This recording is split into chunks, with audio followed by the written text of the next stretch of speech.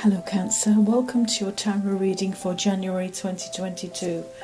So a new year is upon us, and if after you've listened to this month's reading and you may want to know more about what the year lies ahead for you, then please do contact me. I can provide you with Zoom face-to-face readings no matter where you are at a time and date of your choice. I offer email and telephone tarot readings if Zoom is not your thing, so just email me on karmaqueens@gmail.com. Well, Cancer, you've been brought the Four of Swords reverse, which could mean restlessness. Your heart is willing to relax, but this is not what your mind wants. You may feel that you have too much that's depending on you now, and following this path is not advised, as it could have effects on your health.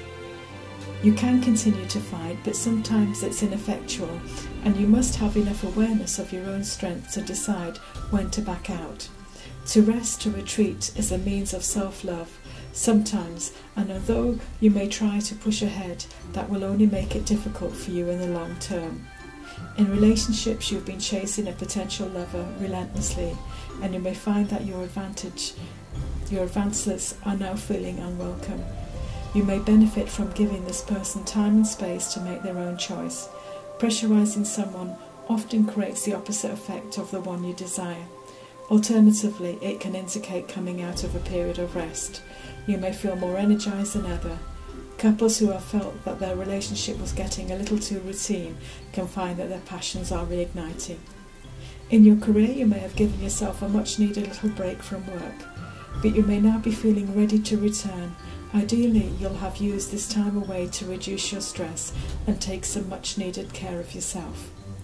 With a refreshed and rejuvenated time away, you're likely to find that situation that have caused you suffering and frustration before are a bit easier to handle. Try and be more aware of your stress levels from here in out. Sometimes, however, it can also signal continuing work despite needing rest. And if this has been the case for you, you may want to reconsider. Our bodies will often force us to take a break. You may also want to consider changing jobs if the situation truly looks like it won't improve.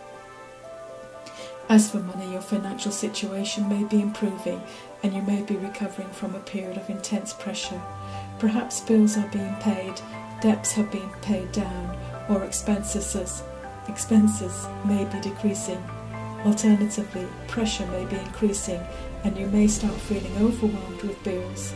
Search for support. There may be people that can help you at this time.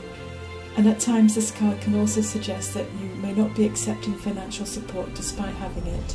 Take care, and all my best until the next time. And I'm Kathleen Robinson.